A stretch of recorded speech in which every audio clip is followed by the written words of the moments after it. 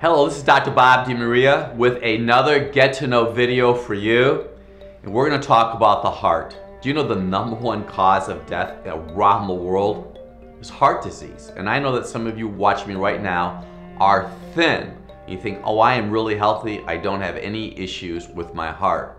It comes down to this. A couple thoughts that I want to refresh your mind with. Your heart's a muscle. It beats 100,000 times a day. The #1 cause of heart disease that I've seen from my experience is inflammation.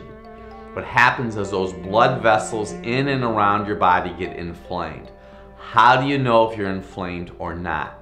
With a simple blood test that you could request from your healthcare provider, or if you want, you can even go to our website. We could send you a kit. It's called a CRP, C-reactive protein. It gives me a little bit of an idea of what's happening inside of your body when it comes to inflammation. Now, the key is if you are inflamed, how do you stop the inflammation? Here's what you need to do.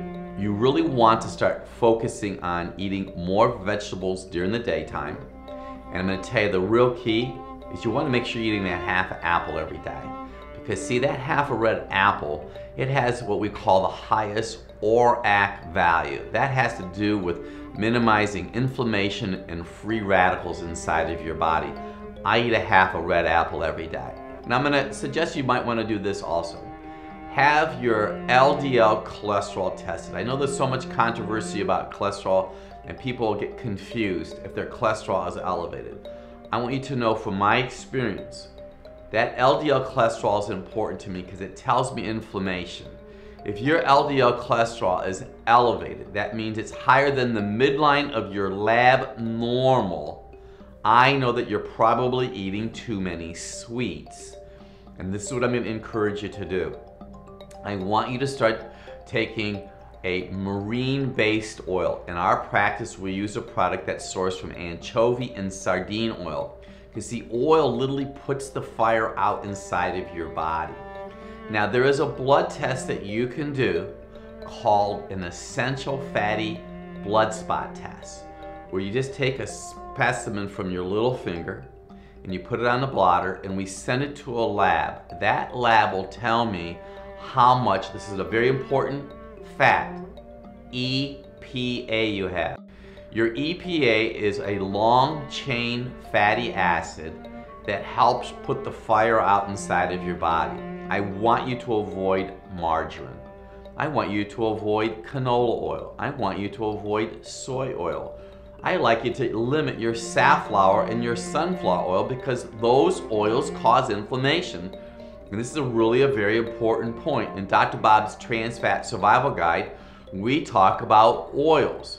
And those oils are critically important to put the fire out in your body. So the #1 thought is, what's causing the fire and the inflammation? From my experience, it's trans fat, it's sugar. And I would also avoid ice cream because it causes inflammation. The blood test that I encourage you to have is called CRP, C-reactive protein.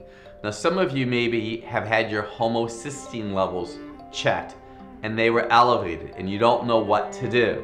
What we encourage our patients to do is to use B vitamins, B as in Bravo. The B vitamins help lower that homocysteine level, but you know what I have also found?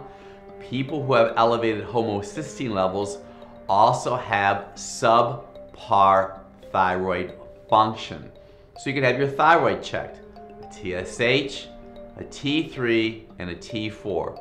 Those are blood tests, and if they're low, if they're the low end of normal, you want to supplement them accordingly.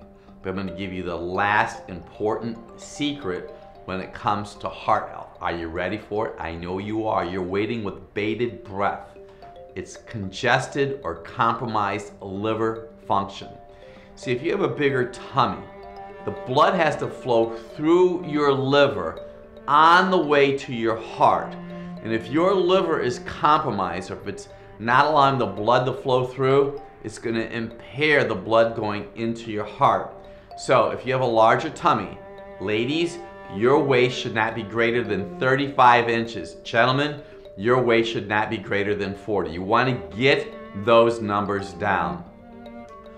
2 teaspoons of marine oil would help every day. Minimize sugar, drink more water, and eat your Dr. Bob's ABCs. A half a red apple every day, 1/3 cup of beets, 1 medium or 4 or 5 baby carrots.